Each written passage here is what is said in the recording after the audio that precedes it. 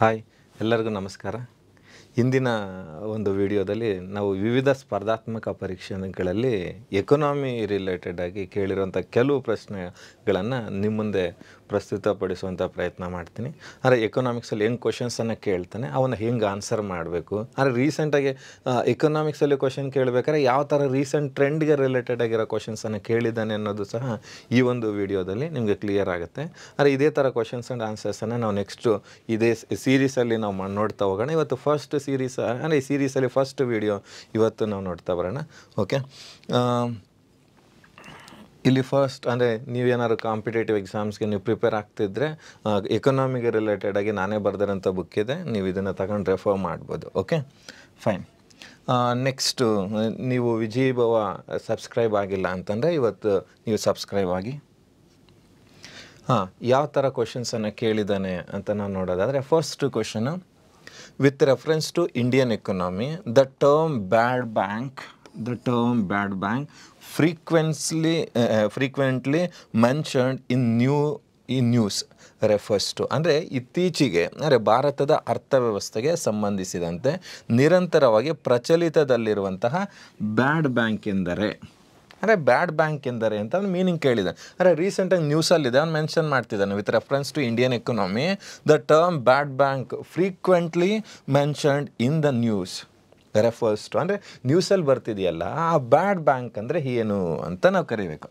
ನೋಡಿ ಇಲ್ಲಿ ಆಪ್ಷನ್ಸ್ ಕೊಟ್ಟಿದ್ದಾನೆ. ಏನಂತ? ಆ್ಯನ್ ಅಸೆಟ್ ರೀಕನ್ಸ್ಟ್ರಕ್ಷನ್ ಕಂಪನಿ ಅಂದರೆ ಸ್ವತ್ತು ಪುನರ್ನಿರ್ಮಾಣ company. An asset management company ಅಂದರೆ ಸ್ವತ್ತು ನಿರ್ವಹಣಾ company. A bank with huge non performing assets ಅಂದರೆ ಅಧಿಕ ಕಾರ್ಯಗತವಲ್ಲದ ಸ್ವತ್ತುಗಳನ್ನು ಹೊಂದಿರುವ ಕಂಪನಿ. ಹಾಗೆ a bad bank that as become insolvent ಅಂದರೆ ದಿವಾಳಿತನವನ್ನು ಹೊಂದಿರುವ ಬ್ಯಾಂಕ್ ಅಂತೇಳಿ ಆಪ್ಷನ್ಸನ್ನು ಕೊಡ್ತಾ ಬಂದಿದ್ದಾನೆ. ಅಂದರೆ ಯಾವುದು ಬ್ಯಾಡ್ ಬ್ಯಾಂಕ್ ಅಂದರೆ ಯಾವುದು, ಏನಂತ ಅರ್ಥ ಅಂತ ನೋಡಿ. ಇತ್ತೀಚೆಗೆ ಬಹುತೇಕ ವಾಣಿಜ್ಯ ಬ್ಯಾಂಕುಗಳು ಕಾರ್ಯಗತವಲ್ಲದ ಸ್ವತ್ತುಗಳ ಸಮಸ್ಯೆಯನ್ನು ಎದುರಿಸ್ತಾ ಇದ್ದು ನೀವೆಲ್ಲ ಕೇಳಿರ್ತೀರ. NPA ನಾನ್ ಪರ್ಫಾರ್ಮಿಂಗ್ ಅಸೆಟ್ಸ್ ಅಂದರೆ ನಾನ್ ಪರ್ಫಾರ್ಮಿಂಗ್ ಅಸೆಟ್ಸ್ ಅಂದರೆ ಇಷ್ಟೇ, ಸಾಲನ ತಗೊಂಡಿರ್ತಾರೆ, 90 ದಿನ ಆದರೂ ಸಹ ಬ್ಯಾಂಕಿಗೆ ಬಡ್ಡಿ ಸಮೇತ ಅದನ್ನು ವಾಪಸ್ ಕಟ್ಟಿರಲ್ಲ. ಅಂತಹ ಸಾಲಗಳನ್ನು ಕಾರ್ಯಗತವಲ್ಲದ ಸ್ವತ್ತುಗಳು ಅಂತೇಳಿ ನಾವು ಡಿಫೈನ್ ಮಾಡ್ತೀವಿ. ಇವು ಬ್ಯಾಂಕುಗಳಿಗೆ ಹೊರೆಯಾಗಿ ಪರಿಣಮಿಸ್ತವೆ ಮತ್ತು ಬ್ಯಾಂಕಿಂಗ್ ವ್ಯವಸ್ಥೆಗೆ ಅತ್ಯಂತ ಮಾರಕವಾಗಿರ್ತವೆ. ಆದರೆ ಭಾರತದಲ್ಲಿ ಇತ್ತೀಚಿನ ದಿನಗಳಲ್ಲಿ ನೀವು ಕೇಳಿರ್ತೀರಿ, ವಿಜಯ್ ಮಲ್ಯ 10,000 ಕೋಟಿ ಸಾಲ ಮಾಡಿದ್ರು, ಕಟ್ಟದೆ ಓಡೋಗಿದ್ದಾರೆ. ಹಾಗೆ ನೀರವ್ ಮೋದಿ 10,000 ಕೋಟಿ ಸಾಲ ಮಾಡಿದ್ರು, ಕಟ್ಟದೆ ಹೋಗಿದ್ದಾರೆ. ಈ ಥರ ನೀವು ನ್ಯೂಸಲ್ಲಿ ಕೇಳ್ತಾ ಇರ್ತೀರಿ. ಈ ಥರ ಸಾಲ ಮಾಡಿ ಅವರು ಪಾವತಿ ಮಾಡದೇ ಇದ್ದರೆ ಅವರು ಮಾಡಿದಂಥ ಸಾಲಗಳನ್ನು ಕಾರ್ಯಗತವಲ್ಲದ ಸ್ವತ್ತುಗಳು ಅಂತೇಳಿ ನಾವು ಕರಿತೀವಿ. ಈ ಕಾರ್ಯಗತವಲ್ಲದ ಸ್ವತ್ತುಗಳು ಬ್ಯಾಂಕುಗಳಿಗೆ ಹೊರೆಯಾಗಿ ಪರಿಣಮಿಸ್ತವೆ, ಬ್ಯಾಂಕುಗಳನ್ನು ನಷ್ಟಕ್ಕೆ ದುಡ್ತವೆ. ಅಂತಹ ಇವನ್ನ ಬ್ಯಾಡ್ ಲೋನ್ ಅಂತ ಕರಿತೀವಿ. ಅಂದರೆ ಬ್ಯಾಂಕುಗಳಿಗೆ ಇವು ಬ್ಯಾಡ್ ಲೋನ್, ಯಾಕೆಂದರೆ ಅವುಗಳಿಗೆ ಹೊರೆಯಾಗಿ ಪರಿಣಮಿಸಿರ್ತವೆ. ಈ ಬ್ಯಾಡ್ ಲೋನ್ಸನ್ನು ಅಂದರೆ ವಸೂಲಾಗದ ಸಾಲಗಳನ್ನು ವಸೂಲಿ ಮಾಡುವ ಸಲುವಾಗಿ ಭಾರತ ಸರ್ಕಾರ ಬ್ಯಾಡ್ ಬ್ಯಾಂಕನ್ನು ಸ್ಥಾಪಿಸುವುದಾಗಿ ಘೋಷಣೆ ಮಾಡುತ್ತೆ. ಆ ಬ್ಯಾಡ್ ಬ್ಯಾಂಕನ್ನು ಸ್ಥಾಪನೆ ಮಾಡುವುದಾಗಿ ಘೋಷಣೆ ಮಾಡುತ್ತೆ. ಆ ಬ್ಯಾಡ್ ಬ್ಯಾಂಕ್ ಅನ್ನುವಂಥದ್ದನ್ನು ಭಾರತದಲ್ಲಿ 2021ರಲ್ಲಿ national asset reconstruction company limited ಅಂತೇಳಿ ಸ್ಥಾಪನೆ ಮಾಡ್ತೀವಿ. ಭಾರತ ಅಂದರೆ ಬೇರೆ ಬೇರೆ ರಾಷ್ಟ್ರಗಳಲ್ಲಿ ಬ್ಯಾಡ್ ಬ್ಯಾಂಕ್ ಸ್ಥಾಪನೆ ಆಗಿದ್ದಾವೆ.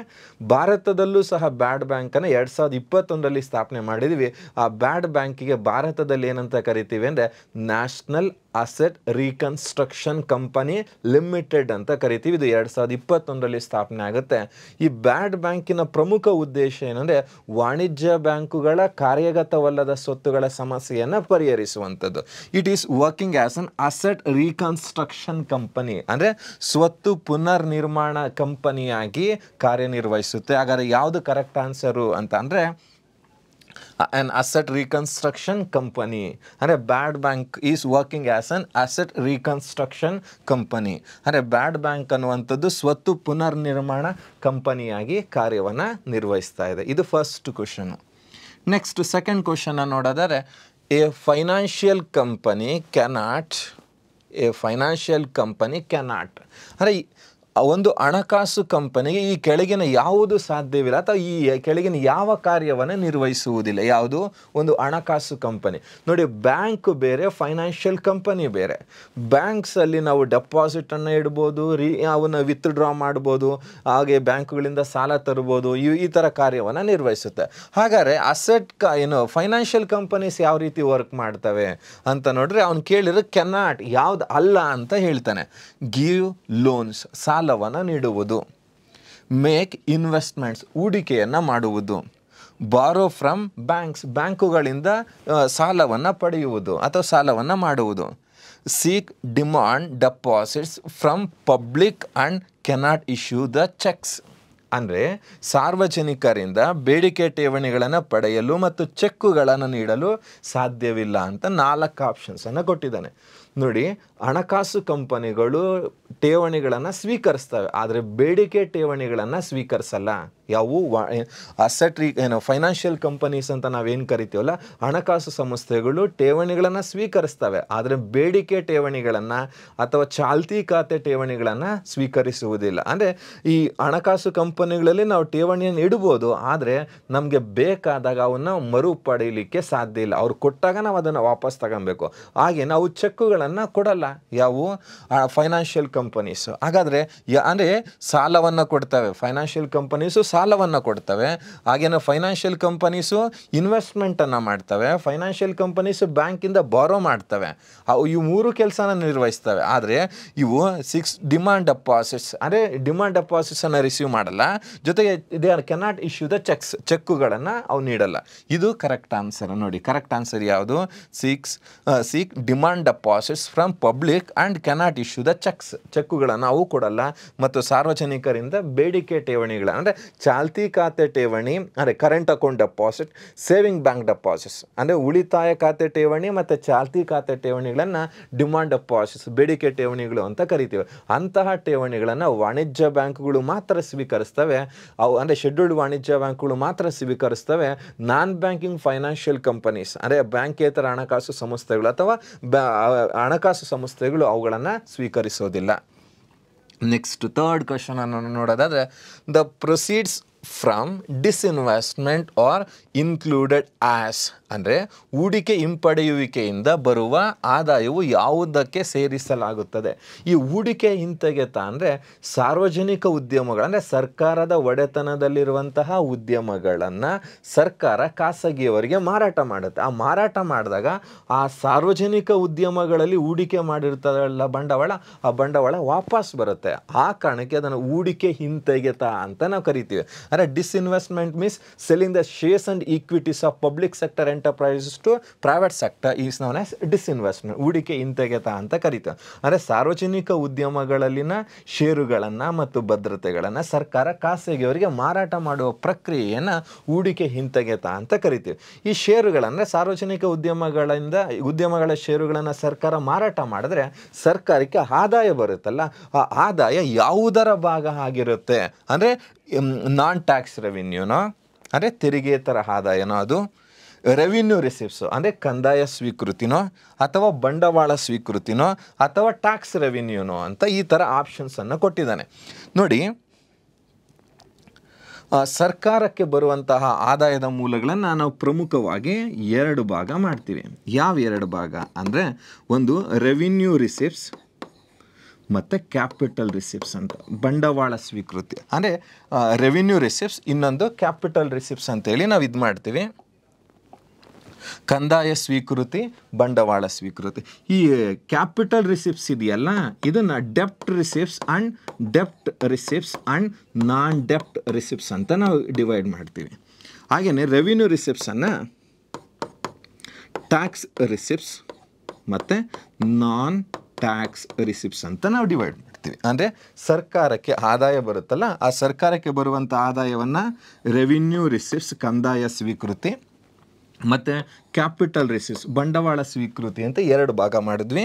ಈ ರೆವಿನ್ಯೂ ರಿಸಿಪ್ಟ್ಸ್ ಇದೆಯಲ್ಲ, ಈ ರೆವಿನ್ಯೂ ರಿಸಿಪ್ಟ್ಸನ್ನು ಎರಡು ಮೂಲದಿಂದ ಪಡೆಯುತ್ತೆ. ಯಾವುದು? ಟ್ಯಾಕ್ಸ್ ರಿಸಿಪ್ಟ್ಸ್ ಮತ್ತು ನಾನ್ ಟ್ಯಾಕ್ಸ್ ರಿಸಿಪ್ಟ್ಸ್, ತೆರಿಗೆಯ ಸ್ವೀಕೃತಿ ಮತ್ತು ತೆರಿಗೆಯೇತರ ಸ್ವೀಕೃತಿ ಅಂತ.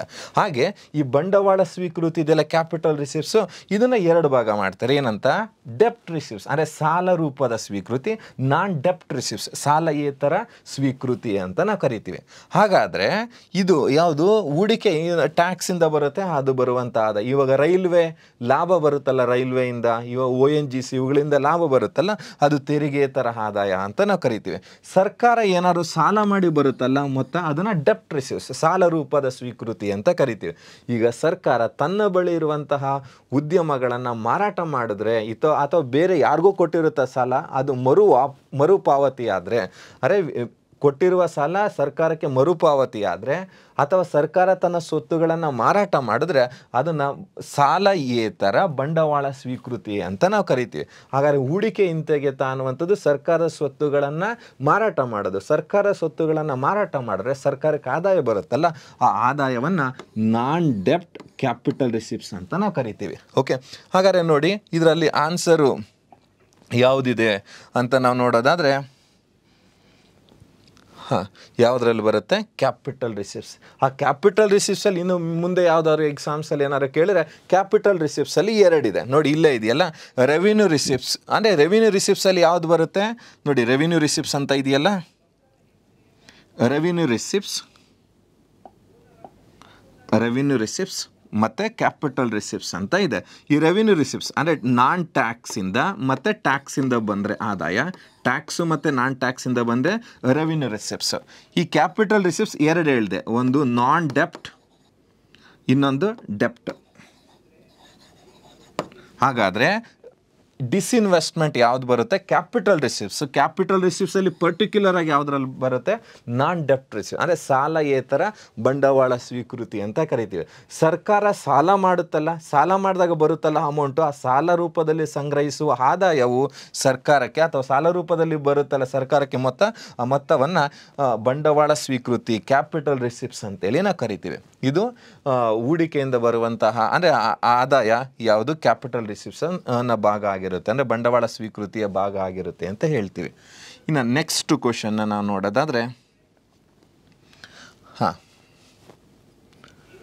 GST ಈಸ್ ಅಂದರೆ GSTಯು ಅಂದರೆ GSTಗೆ ಸಂಬಂಧಿಸಿದಂತೆ ಯಾವ್ದು ಕರೆಕ್ಟ್ ಅಂತ ಕರೀತಾನೆ. ನಿಮಗೆ ಗೊತ್ತಿದೆ, ಕೇಂದ್ರ ಸರ್ಕಾರ ಒಂದು ರಾಷ್ಟ್ರ ಒಂದು ತೆರಿಗೆ, one nation one tax, one nation one market, ಒಂದು ರಾಷ್ಟ್ರ ಒಂದು ಮಾರುಕಟ್ಟೆ ಎನ್ನುವಂಥ ತತ್ವದ ಅಡಿನಲ್ಲಿ ಕೇಂದ್ರ ಸರ್ಕಾರ ಮತ್ತು ರಾಜ್ಯ ಸರ್ಕಾರದ ಎಲ್ಲ ಪರೋಕ್ಷ ತೆರಿಗೆಗಳನ್ನು ನೋಡಿ, ಪ್ರತ್ಯಕ್ಷ ತೆರಿಗೆಗಳೆಲ್ಲ ಎಲ್ಲ ಪರೋಕ್ಷ ತೆರಿಗೆಗಳನ್ನು ವಿಲೀನಗೊಳಿಸುವ ಮೂಲಕ GSTಯನ್ನು ಜಾರಿಗೆ ತಂದಿದೆ. ಈ GST ಅನ್ನುವಂಥದ್ದು ಕೇಂದ್ರ ಸರ್ಕಾರ ಅಂದರೆ ಕೇಂದ್ರ ಸರ್ಕಾರ ಮತ್ತು ರಾಜ್ಯ ಸರ್ಕಾರಗಳು ವಿಧಿಸಿ ಪ್ರಸ್ತುತ ಸಂಗ್ರಹಿಸುತ್ತಿರುವಂತಹ ಒಂದು ಪರೋಕ್ಷ ತೆರಿಗೆ ಅಂತ ಕರಿತೀವಿ. ರಾಷ್ಟ್ರಾದ್ಯಂತ ಒಂದೇ ತೆರಿಗೆನ ವಿಧಿಸಬೇಕು ಅನ್ನುವಂಥ ಉದ್ದೇಶದಿಂದ GSTಯನ್ನು 2017 ಜುಲೈ 1ರಿಂದ ನಾವೇನು ಮಾಡಿದ್ದೀವಿ? ಜಾರಿಗೆ ತಂದಿದ್ದೀವಿ. ಇದರೊಟ್ಟಿಗೆ ಕೇಂದ್ರ ಸರ್ಕಾರದ ಪರೋಕ್ಷ ತೆರಿಗೆಗಳು ಮತ್ತು ರಾಜ್ಯ ಸರ್ಕಾರದ ಪರೋಕ್ಷ ತೆರಿಗೆಗಳೇನಾಗಿದ್ದಾವೆ? ವಿಲೀನಗೊಂಡಿವೆ. ಪ್ರಸ್ತುತ ಕೇಂದ್ರ ಸರ್ಕಾರಕ್ಕೆ ಅತಿ ಹೆಚ್ಚು ಆದಾಯವನ್ನು ತರ್ತಿರುವಂಥ ತೆರಿಗೆ ಯಾವುದು ಅಂದರೆ GST. ಹಾಗೆ ರಾಜ್ಯ ಸರ್ಕಾರಕ್ಕೆ ಅತಿ ಹೆಚ್ಚು ತೆರಿಗೆನ ತರ್ತಿರುವಂಥ ತೆರಿಗೆ ಯಾವುದಂದರೆ GST. ಅಂದರೆ ಅದು CGST, ಇಲ್ಲಿ SGST ಅಂತೇಳಿ ಬರುತ್ತೆ. ಹಾಗಾದರೆ GSTಗೆ ಸಂಬಂಧಿಸಿದ ಯಾವ ಸ್ಟೇಟ್ಮೆಂಟ್ ಕರೆಕ್ಟ್ ಅಂತ ಕೇಳಿದ್ದಾನೆ. ಡೆಸ್ಟಿನೇಷನ್ ಬೇಸ್ಡ್ ಕನ್ಸಂಪ್ಷನ್ ಟ್ಯಾಕ್ಸ್ ಅಂದರೆ ಅಂತಿಮ ಸ್ಥಾನ ಆಧಾರಿತ ಅನುಭೋಗ ತೆರಿಗೆ ಅಂತ ಒಂದು. ಆರ್ಜಿನ್ ಬೇಸ್ಡ್ ಪ್ರೊಡಕ್ಷನ್ ಟ್ಯಾಕ್ಸ್ ಅಂದರೆ ಮೂಲ ಸ್ಥಾನ ಆಧಾರಿತ ಉತ್ಪಾದನಾ ತೆರಿಗೆ. Destination based tax on transaction sales ಅಂದರೆ ಅಂತಿಮ ಸ್ಥಾನ ಆಧಾರಿತ ಮಾರಾಟ ವ್ಯವಹಾರ ತೆರಿಗೆ. ಆರ್ಜಿನ್ based tax on sales transactions ಅಂದರೆ ಮೂಲ ಸ್ಥಾನ ಆಧಾರಿತ ಮಾರಾಟ ವ್ಯವಹಾರ ತೆರಿಗೆ ಅಂತ 4 ಆಪ್ಷನ್ಸನ್ನು ಕೊಟ್ಟಿದ್ದಾನೆ. ನೋಡಿ, GST ಅನ್ನುವಂಥದ್ದು ಡೆಸ್ಟಿನೇಷನ್ ಬೇಸ್ಡ್ ಕನ್ಸಂಪ್ಷನ್ ಟ್ಯಾಕ್ಸ್ ಅಂದರೆ ಅಂತಿಮ ಸ್ಥಾನ ಆಧಾರಿತ ಮೂಲ ತೆರಿಗೆ ಅಂತ ಕರಿತೀವಿ. ಏನು ಡೆಸ್ಟಿನೇಷನ್ ಬೇಸ್ಡ್ ಟ್ಯಾಕ್ಸೇಷನ್ ಅಂತಂದರೆ, ಈಗ ಒಂದು ಪ್ರಾಡಕ್ಟ್ ಕರ್ನಾಟಕದಲ್ಲಿ ಪ್ರೊಡ್ಯೂಸ್ ಆಗಿದೆ. ಈ ಕರ್ನಾಟಕದಲ್ಲಿ ಪ್ರೊಡ್ಯೂಸ್ ಆದಾಗ ಈ ಪ್ರಾಡಕ್ಟಿಂದ ಟ್ಯಾಕ್ಸನ್ನು ಹಾಕ್ತೀವಲ್ಲ, ಆ ಟ್ಯಾಕ್ಸು ಎಲ್ಲಿಗೆ ಬರೋದು? ಇವಾಗ ಪ್ರಾಡಕ್ಟ್ ಕರ್ನಾಟಕದಲ್ಲಿ ಪ್ರೊಡ್ಯೂಸ್ ಆಗಿದೆ, ಅಂತಿಮವಾಗಿ ಆ ಪ್ರಾಡಕ್ಟ್ ಎಲ್ಲಿ ಕನ್ಸಂಪ್ಷನ್ ಆಗುತ್ತಲ್ಲ, ಆ ಕನ್ಸಂಪ್ಷನ್ ಮೇಲೆ ನಾವೇನು ಹಾಕ್ತೀವಿ? ಟ್ಯಾಕ್ಸನ್ನು ಹಾಕ್ತೀವಿ. ಇದು ಪ್ರೊಡಕ್ಷನ್ ಮೇಲೆ ಹಾಕಿದ್ರೆ ಆರಿಜಿನ್ ಬೇಸ್ಡ್ ಟ್ಯಾಕ್ಸೇಷನ್, ಕನ್ಸಂಪ್ಷನ್ ಮೇಲೆ ಹಾಕಿದ್ರೆ ಕನ್ಸಂಪ್ಷನ್ ಮೇಲೆ ಹಾಕಿದ್ರೆ ಡೆಸ್ಟಿನೇಷನ್ ಬೇಸ್ಡ್ ಟ್ಯಾಕ್ಸೇಷನ್, ಪ್ರೊಡಕ್ಷನ್ ಮೇಲೆ ಹಾಕಿದ್ರೆ ಆರಿಜಿನ್ ಬೇಸ್ಡ್ ಟ್ಯಾಕ್ಸೇಷನ್ ಅಂತ ಕರಿತೀವಿ. ಆದರೆ ಇದನ್ನು ಕನ್ಸಂಪ್ಷನ್ ಮೇಲೆ ಹಾಕ್ತೀವಿ. ಆ ಕಾರಣಕ್ಕೆ GST ನಾವೇನಂತ ಕರಿತೀವಿ? Destination based consumption tax. ಅಂದರೆ answer ಯಾವುದಾಗುತ್ತೆ? Destination based consumption tax, ಅಂದರೆ ಅಂತಿಮ ಸ್ಥಾನ ಆಧಾರಿತ ಅನುಭೋಗ ತೆರಿಗೆ ಅಂತೇಳಿ ನಾವು ಕರಿತೀವಿ. ಓಕೆ, ನೆಕ್ಸ್ಟ್ ಕ್ವಶನ್ಸ್ನ ನೋಡಿದ್ರೆ, operational flood is also popularly known as.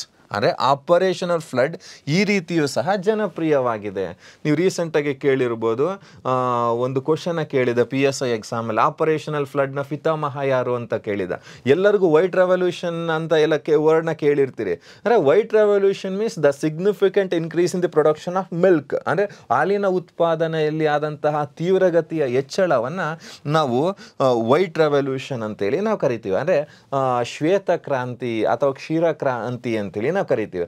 ಆ ಶ್ವೇತ ಕ್ರಾಂತಿ ಅಥವಾ ಕ್ಷೀರ ಕ್ರಾಂತಿಯ ಪಿತಾಮಹ ಯಾರು ಅಂದರೆ doctor Varghese Kurian.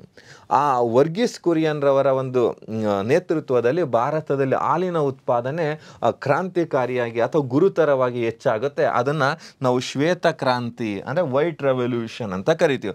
White revolution is also known as operational flood. ಅಂದರೆ ವೈಟ್ ರೆವಲ್ಯೂಷನನ್ನು ಆಪರೇಷನಲ್ ಫ್ಲಡ್ ಅಂತಲೂ ಕರಿತೀವಿ. ಅವನು ಕೇಳಿದ್ದಾನೆ green revolution, white revolution, blue revolution, yellow revolution, ಇವುಗಳಲ್ಲಿ ಯಾವುದನ್ನು ಆಪರೇಷನಲ್ ಫ್ಲಡ್ ಅಂತ ಕರಿತೀವಿ ಅಂತ ಕೇಳಿದ್ದಾನೆ. ಗ್ರೀನ್ ರೆವಲ್ಯೂಷನ್ ಅಲ್ಲ, ಬ್ಲೂ ರೆವಲ್ಯೂಷನ್ ಅಲ್ಲ, ಯೆಲ್ಲೋ ರೆವಲ್ಯೂಷನ್ ಅಲ್ಲ, ವೈಟ್ ರೆವಲ್ಯೂಷನನ್ನು ನಾವು ಆಪರೇಷನಲ್ ಫ್ಲಡ್ ಅಂತೇಳಿ ಕರಿತೀವಿ. ಗ್ರೀನ್ ರೆವಲ್ಯೂಷನ್ ಅಂದರೆ ಫುಡ್ ಗ್ರೈನ್ಸ್ ಪ್ರೊಡಕ್ಷನ್, ಅಂದರೆ ಆಹಾರ ಧಾನ್ಯಗಳ ಉತ್ಪಾದನೆಯಲ್ಲಿ ಆದಂಥ ಹೆಚ್ಚಳವನ್ನು ಹಸಿರು ಕ್ರಾಂತಿ ಅಂತ ನಾವು ಕರಿತೀವಿ. ನೋಡಿ, ಅಗ್ರಿಕಲ್ಚರ್ ಪ್ರೊಡಕ್ಷನ್ ಅಲ್ಲ ಗ್ರೀನ್ ರೆವಲ್ಯೂಷನ್, ಅಂದರೆ ಫುಡ್ ಗ್ರೈನ್ಸ್ ಪ್ರೊಡಕ್ಷನ್, ಅಂದರೆ ಆಹಾರ ಧಾನ್ಯಗಳ ಉತ್ಪಾದನೆಯಲ್ಲಿ ಆದಂಥ ಹೆಚ್ಚಳವನ್ನು ಗ್ರೀನ್ ರೆವಲ್ಯೂಷನ್ ಅಂತ ಕರಿತೀವಿ. ಹಸಿರು ಕ್ರಾಂತಿಯ ಪಿತಾಮಹ ಯಾರು ಅಂದರೆ ವರ್ಲ್ಡ್ ವೈಡ್ ನಾರ್ಮನ್ ಬೋರ್ಲಾಕ್ ರವರನ್ನು ಹಸಿರು ಕ್ರಾಂತಿಯ ಪಿತಾಮಹ ಅಂತ ಕರೆದ್ರೆ, ಭಾರತದಲ್ಲಿ MS ಸ್ವಾಮಿನಾಥನ್ ರವರನ್ನು ಹಸಿರು ಕ್ರಾಂತಿಯ ಪಿತಾಮಹ ಅಂತ ಕರಿತೀವಿ. ಭಾರತದಲ್ಲಿ ಮೊದಲನೇ ಹಸಿರು ಕ್ರಾಂತಿ 1966-67ರಲ್ಲಿ ಆಗುತ್ತೆ. ಅದು 2 ಬೆಳೆಗಳಲ್ಲಾಗುತ್ತೆ, ಒಂದು ಗೋಧಿ ಮತ್ತು ಭತ್ತ. ಅದರ ಲಿಮಿಟೇಷನ್ ಏನಂದರೆ, ಅದರ ಕೊರತೆ ಅಂದರೆ ಅಥವಾ ಅದರ ದೋಷಗಳೇನೆಂದರೆ, ಕೇವಲ 2 ಬೆಳೆಗಳಿಗೆ, ಯಾವುದು ಗೋಧಿ ಮತ್ತು ಭತ್ತಕ್ಕೆ ಮಾತ್ರ ಸೀಮಿತವಾಗಿರುತ್ತೆ. ಹಾಗೆ 2 ರಾಜ್ಯಗಳಿಗೆ, ಪಂಜಾಬ್ ಮತ್ತು ಹರಿಯಾಣಗೆ ಮಾತ್ರ ಸೀಮಿತವಾಗಿರುತ್ತೆ ಅಂತ ಹಸಿರು ಕ್ರಾಂತಿಯನ್ನು ನಾವು ಟೀಕೆ ಮಾಡಿ 2ನೇ ಹಸಿರು ಕ್ರಾಂತಿಯನ್ನು ಸಾಧಿಸಲಿಕ್ಕೆ ನಾವು ಕರೆಯನ್ನು ಕೊಟ್ಟಿದ್ದೀವಿ. ಇನ್ನು ವೈಟ್ ರೆವಲ್ಯೂಷನ್ ಹಾಲಿನ ಉತ್ಪಾದನೆ. ಹಾಗೆಯೇ ಶ್ವೇತ ಕ್ರಾಂತಿ ಪಿತಾಮಹ ಅಂತ ಯಾರನ್ನು ಕರಿತೀವಿ? Father of operation of flood ಅಂತ ಯಾರನ್ನು ಕರಿತೀವಿ? Doctor Varghese Kurian ರವರನ್ನು. Blue revolution ಅಂದರೆ ಫಿಶ್ ಪ್ರೊಡಕ್ಷನ್, ಹಾಲಿನ ಮೀನಿನ ಉತ್ಪಾದನೆಯಲ್ಲಿ ಆದಂಥ ಹೆಚ್ಚಳವನ್ನು ನಾವು ಬ್ಲೂ ರೆವಲ್ಯೂಷನ್ ಅಂತ ಕರಿತೀವಿ. ನೆಕ್ಸ್ಟ್ ಯೆಲ್ಲೋ ರೆವಲ್ಯೂಷನ್, ಹಳದಿ ಕ್ರಾಂತಿ ಅಂತ ನಾವು ಕರಿತೀವಿ. ಆಯಿಲ್ ಸೀಡ್ಸ್ ಅಂದರೆ ಎಣ್ಣೆ ಕಾಳುಗಳ ಉತ್ಪಾದನೆಯಲ್ಲಿ ಆದಂಥ ಹೆಚ್ಚಳವನ್ನು ಯೆಲ್ಲೋ ರೆವಲ್ಯೂಷನ್ ಅಂತ ಕರಿತೀವಿ. ಹಾಗಾದ್ರೆ ಇಲ್ಲಿ ಕೇಳಿರೋ ಕ್ವಶನ್, ಆಪರೇಷನಲ್ ಫ್ಲಡ್ನ ಏನಂತ ಕರಿತೀವಿ ಅಂತ ಕೇಳಿದ್ದಾನೆ. ಆಪರೇಷನಲ್ ಫ್ಲಡ್ಗಿರುವಂಥ ಇನ್ನೊಂದು ಹೆಸರು ವೈಟ್ ರೆವಲ್ಯೂಷನ್ ಅಂದರೆ ಶ್ವೇತ ಕ್ರಾಂತಿ ಅಂತ ಕರಿತೀವಿ. ಇನ್ನು ನೆಕ್ಸ್ಟ್ ಕ್ವಶನ್ಗೆ ನಾವು ನೋಡೋದಾದರೆ, which one of the following is not one of the 8 core industries? ಆದರೆ ಈ ಕೆಳಗಿನವುಗಳಲ್ಲಿ ಯಾವುದು 8 ಮೂಲ ಕೈಗಾರಿಕೆಗಳಲ್ಲಿ ಒಂದಾಗಿಲ್ಲ ಅಂತ ಕೇಳಿದ್ದಾನೆ. ಅಂದರೆ ನಮ್ಮ ಭಾರತದಲ್ಲಿ 8 ಕೈಗಾರಿಕೆಗಳನ್ನು ಮೂಲ ಕೈಗಾರಿಕೆಗಳು ಅಂತ ನಾವು ರಚನೆ ಮಾಡಿದ್ದೀವಿ ಅಥವಾ ಪಟ್ಟಿ ಮಾಡಿದ್ದೀವಿ. ಈ ಮೂಲ ಕೈಗಾರಿಕೆಗಳೇನಾಗಿರ್ತವೆ, ಇತರ ಕೈಗಾರಿಕೆಗಳ ಅಭಿವೃದ್ಧಿಗೆ ಪೂರಕವಾಗಿರ್ತವೆ.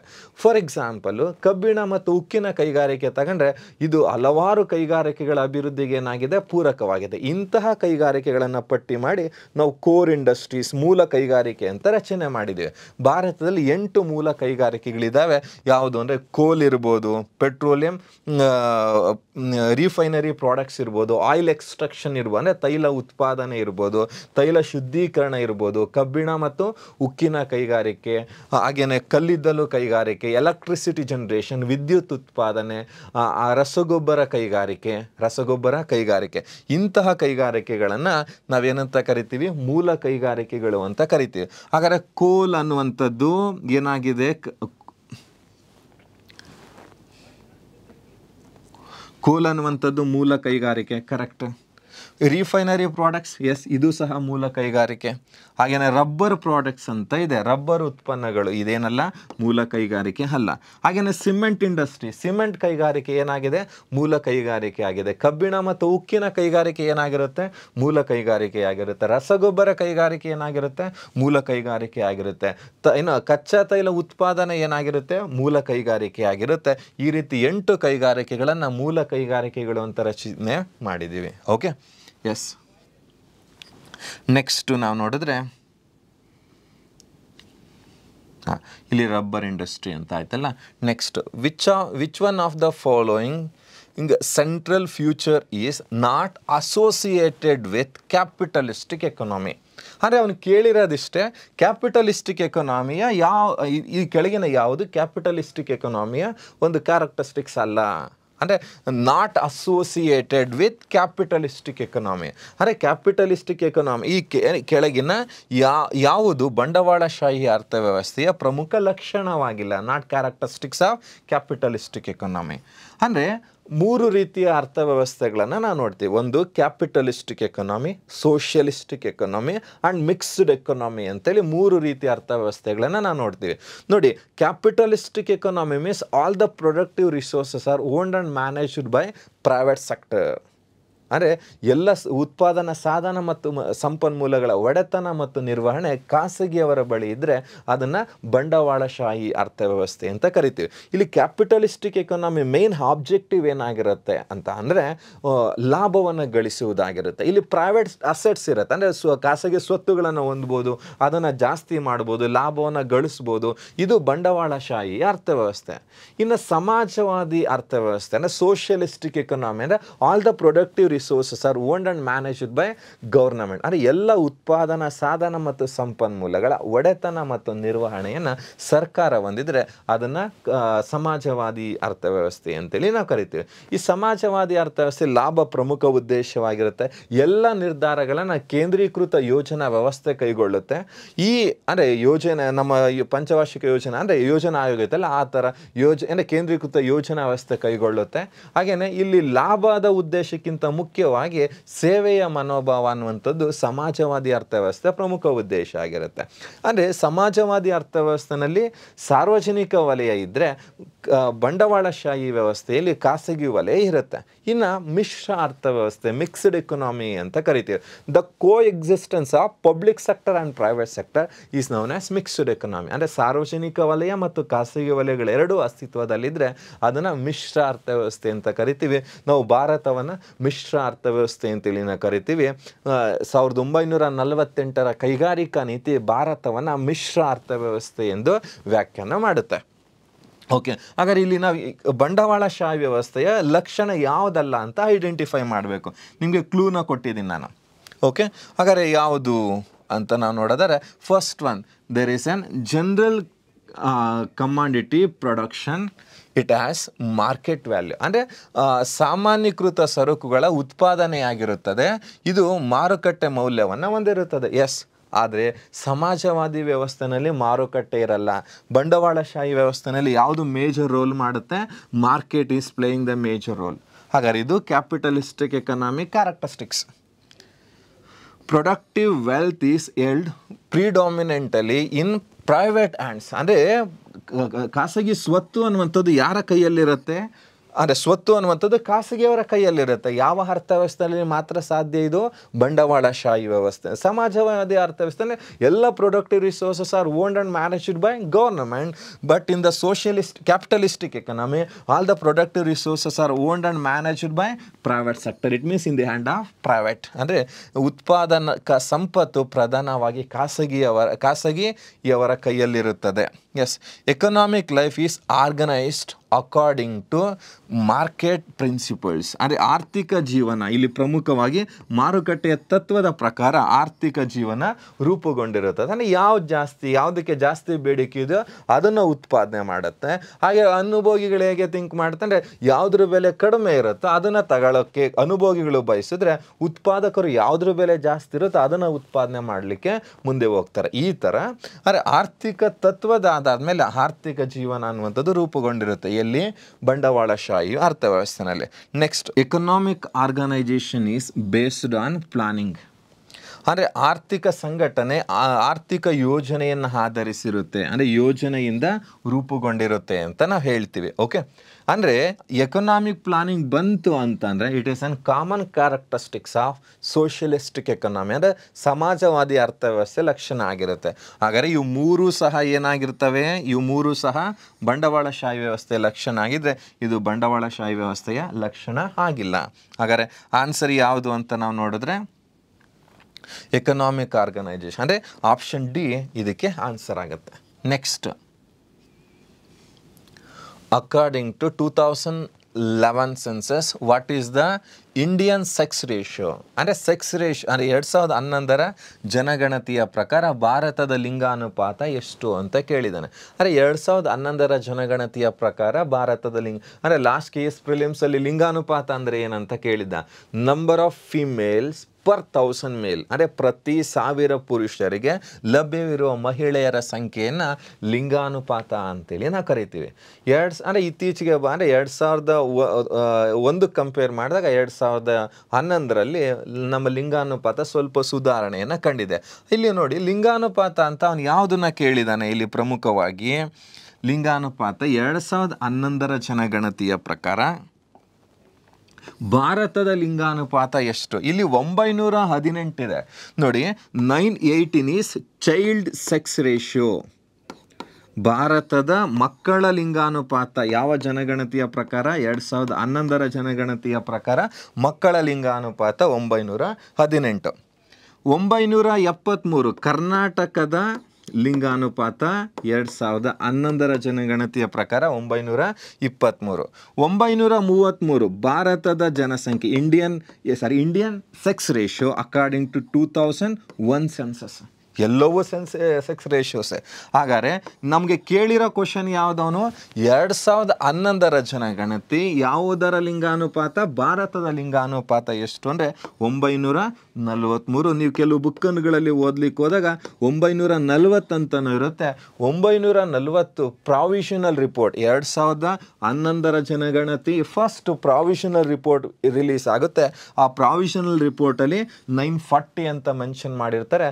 ಫೈನಲ್ ರಿಪೋರ್ಟ್ ರಿಲೀಸ್ ಆಗುತ್ತೆ. ಆ ಫೈನಲ್ ರಿಪೋರ್ಟಲ್ಲಿ 943 ಇದೆ. ಯಾವುದು? ಭಾರತದ ಲಿಂಗಾನುಪಾತ. ಹಾಗಾದರೆ ಯಾವುದು ಕರೆಕ್ಟ್ ಆನ್ಸರ್ ಆಗುತ್ತೆ? 943. ಓಕೆ, ನೆಕ್ಸ್ಟ್ ಕ್ವಶನ್ ನೋಡೋಣ. Which of the